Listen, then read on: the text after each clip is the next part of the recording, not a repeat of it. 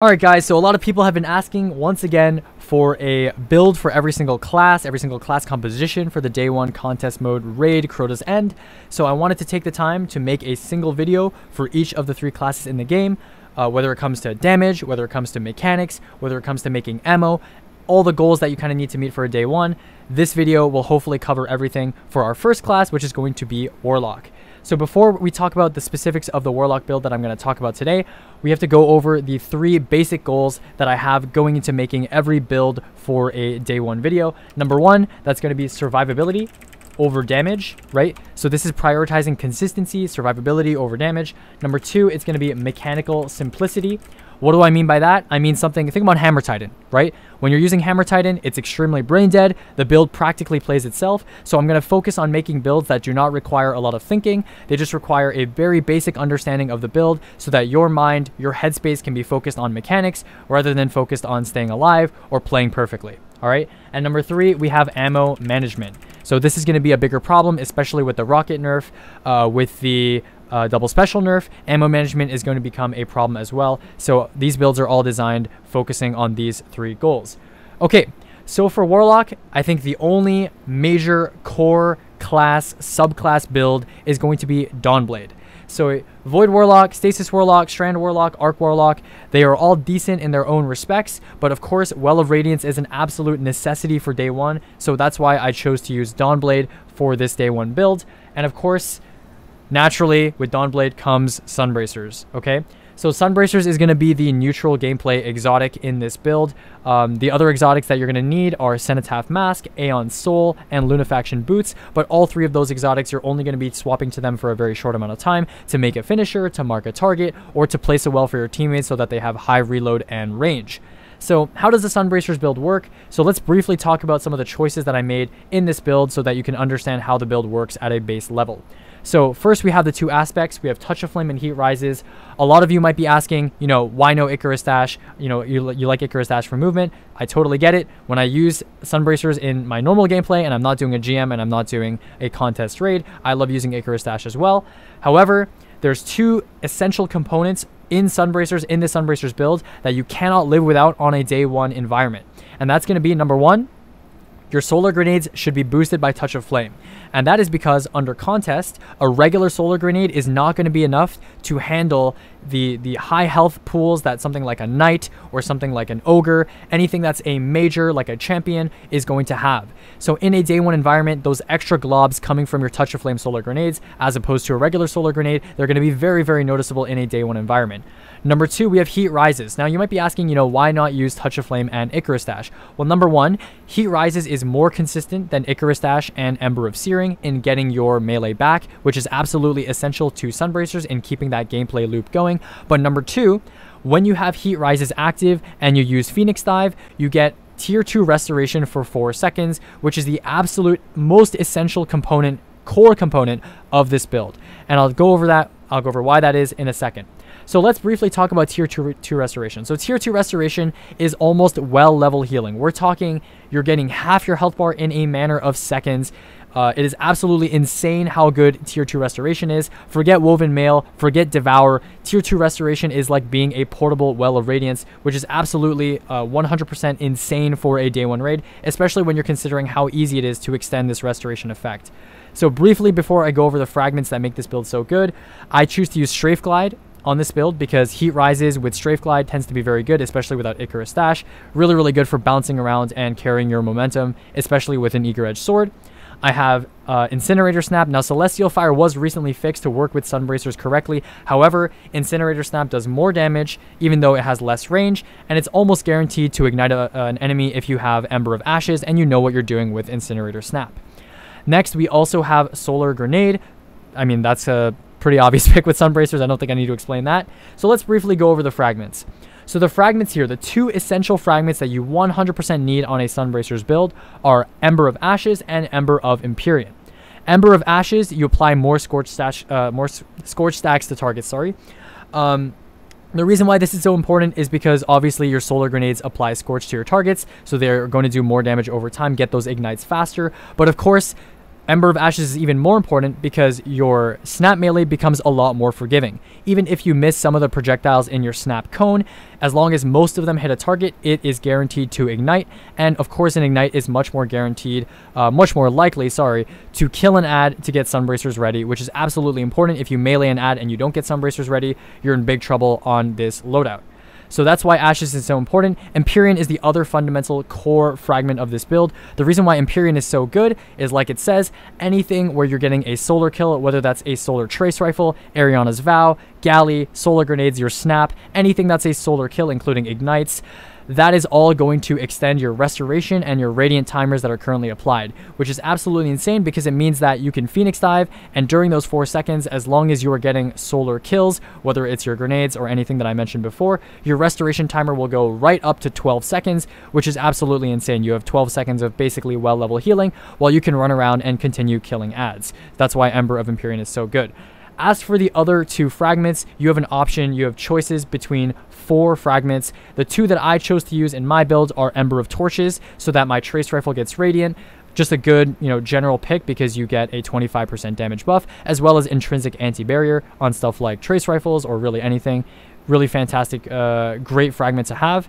And then, of course, you have Ember of Singeing. Ember of Singeing, it basically makes it so that any time that you are scorching a target, you get faster class ability regeneration, which is great because Phoenix Dive is essentially like a healing grenade. It can save you in a pinch on a day 1, especially if you have Heat Rises active. As for the other 2 fragments, you can also run Ember of Solace. Ember of Solace will make it so that it's more forgiving between restoration procs. You have a longer time, a longer maximum time, so it makes it a little bit more consistent in that regard, but I do prefer the 2 fragments that I've chosen here. And then, of course, you have Ember of Searing. Ember of Searing is really not necessary on Heat Rises as long as you get even 3 or 4 solar grenade kills in the time that you have your solar grenade active. You are going to get your melee back because of Heat Rises. Ember of Searing is really mostly for people who are using Icarus Dash, which, like I said, if you use Icarus Dash, you are either giving up those high damage grenades or you're giving up restoration ×2, which is absolutely essential. Okay, so that's how the Sunbracers ability setup plays out. In terms of weapons, before I briefly go over how to actually play this, I would strongly recommend Conditional Finality or Arbalist as your exotic, and then maybe Path of Least Resistance or Retraced Path with Shoot to Loot, or Adaptive Munitions on Retraced Path is also a good shout for barrier champions because you're going to have constant radiant uptime. Again, this build doesn't require much to get started. Just use your Trace Rifle to weaken an ad, and then snap it, and then you're pretty much good to go. I'm going to briefly give you guys a sample of what Sunbracers gameplay looks like, the gameplay loop looks like, and then I'm going to talk about how this integrates into the larger scale of armor mods, artifact mods, and weapons, as well as damage, and then that'll be it for the video. So briefly, I'm going to show you how to do a kind of Sunbracers gameplay loop. So first, you're going to pop heat so that you have your Heat Rises active so that when you Phoenix Dive, you do get restoration, and of course, you're going to get your nade back as soon as you get Sunbracers ready. So you're going to pop heat. You're going to weaken an enemy. In this case, this enemy has an arc shield, so I pop it using my sword, which splashes the thrall. And then, I mean, the thrall was going to die to my snap anyways, but this is a good idea regardless. Use your trace rifle, whatever it is. Snap downwards. Always, when you're trying to get an ignite on ads, the biggest mistake I see people use is use their snap horizontally. If you use your snap horizontally, you're going to hit maybe 1/3 of it on an ad. Always, always, always jump over an enemy and aim downward. And the snap cone, if you aim downward, gravity affects the projectiles more. They bunch up more. And also, they have... Snap also has a decent splash radius. So if you aim at the ground and there's an ad nearby, as long as you hit the ground, you'll still hit the ad and you'll still ignite the ad. And then boom. You just throw nades, you Phoenix Dive, and then notice my restoration goes right up to 12 seconds. And then you're pretty much dead. You just do this repeatedly. And yeah, that's pretty much it. Very, very simple. That's how the Sunbracers loop works. Yeah, let's talk about roles. Now let's talk about roles. Not weapon roles, but team roles. So in a day 1 setting, what should your Warlocks, what should your Sunbracers Warlocks have on for damage, and what should they be doing when it comes to Galley, Tractor, Lumina, whatever it is? So I would say, personally, I don't think having your Warlock be on Tractor is a good idea. I think that's best saved for another class. Lumina, I also think, is better off on Hunter, because that way the Hunter doesn't, that way a Warlock is not wasting special ammo in their kinetic slot, because a Hunter is likely to be on Lucky Pants anyway with Malfeasance, so being on Lumina is no ammo loss, and no problem really there. So if you do want to have your Warlock be on a specialized role, like a galley or something like that, instead of just being on a typical rocket loadouts, I would say having them be on the Gjallarhorn role is a good idea, because Gjallarhorn is excellent. It synergizes very well with Sunbracers. You can shoot Gjallarhorn into a room of adds and then Phoenix Dive, and then you'll basically be guaranteed to have restoration. So Gjallarhorn is really, really great if you really value consistency. It guarantees that even if you don't have solar grenades, you get a free restoration proc no matter what, as long as you have Heat Rises active. In terms of Gjallarhorn and doing damage, I would say your kinetic option is probably situational. You can run Forbearance in Gjallarhorn and like a Blinding GL or Heritage or Succession, whatever it is. And then when it comes to damage, I would say your damage rotation should be, I personally recommend on Gjallarhorn using double sniper. So if an enemy is far away and you can't double slug or double pellet, which are fairly obvious, or use fusion rifles, I would recommend double sniper. I would use the Supremacy with kinetic tremors, enhanced kinetic tremors, and enhanced rewind rounds, as well as Ikelos SR with 4 times the charm and focus fury. And the way the rotation works is fairly straightforward. I have it written down in my sequencing spreadsheet over here.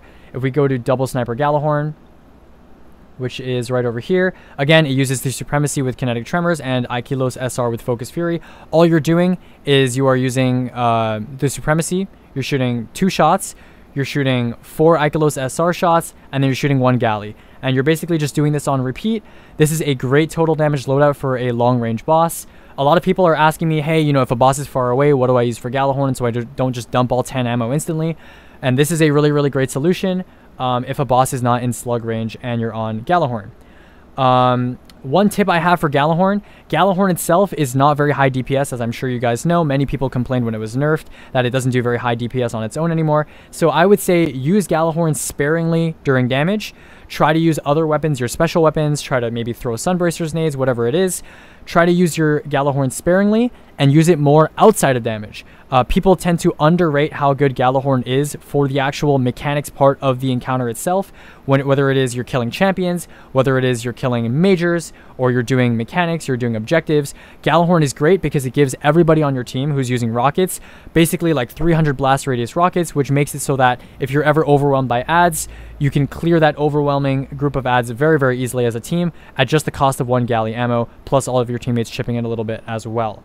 So that's my tips for using Gjallarhorn. Again, great for extending restoration as well. Let's briefly talk about armor mods, and then we're going to be done. Artifact mods and armor mods.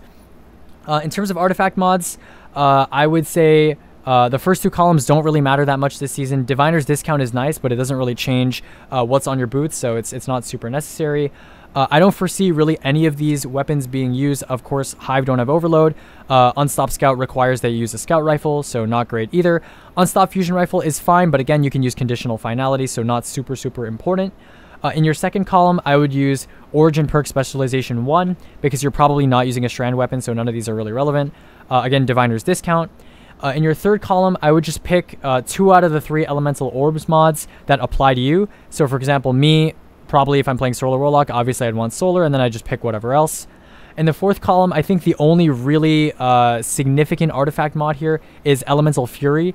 The other mods are either too short-lived or too situational, especially given how weak Elemental Orbs are under contest. They don't do enough damage to really kill adds consistently, so these are just okay besides Elemental Fury.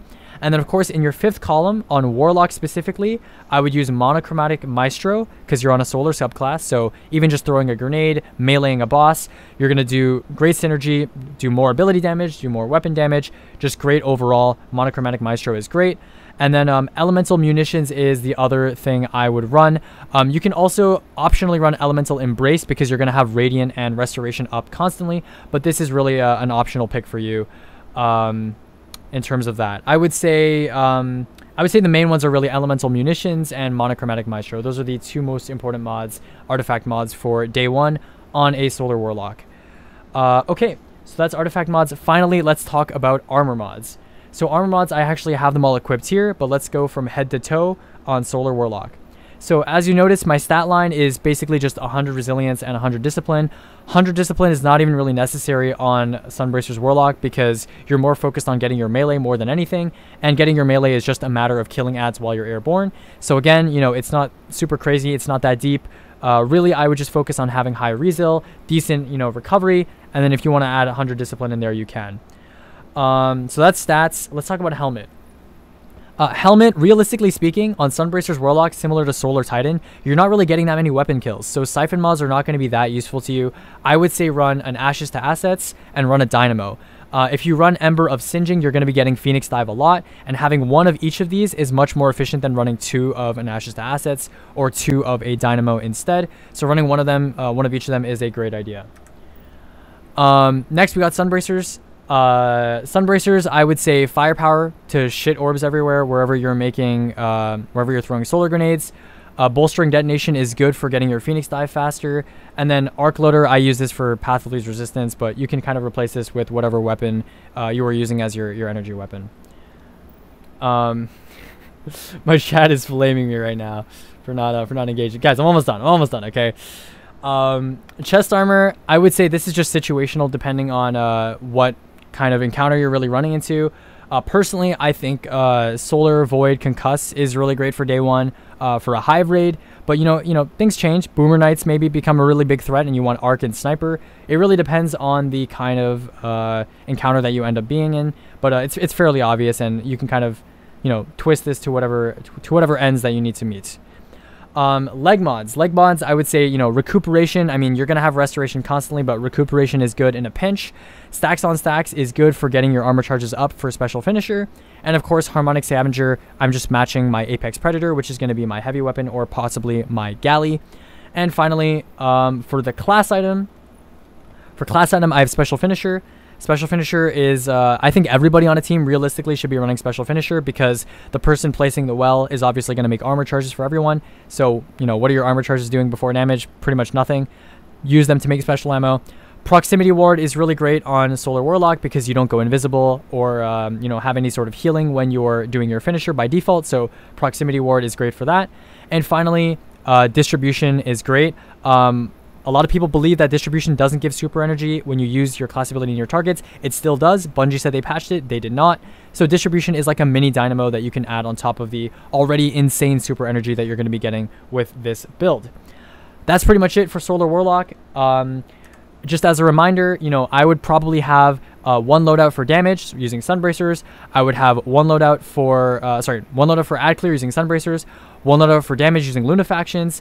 I would have maybe a Aeon Cenotaph swap build, right? So that you can just click your build, even though they're disabled right now. You would click your loadout, finish a champ or mark a champ or something like that, switch back to Sunbracers. Obviously, make sure you don't switch your fragments. And maybe for Final Stand, maybe have a Rain of Fire build where you switch to Icarus Dash and you don't need your abilities anymore. But that's pretty much it for Solar Warlock. If you guys have any questions, leave them down in the comments. And I think next we're going to be doing Titan. So I'll see you around for that.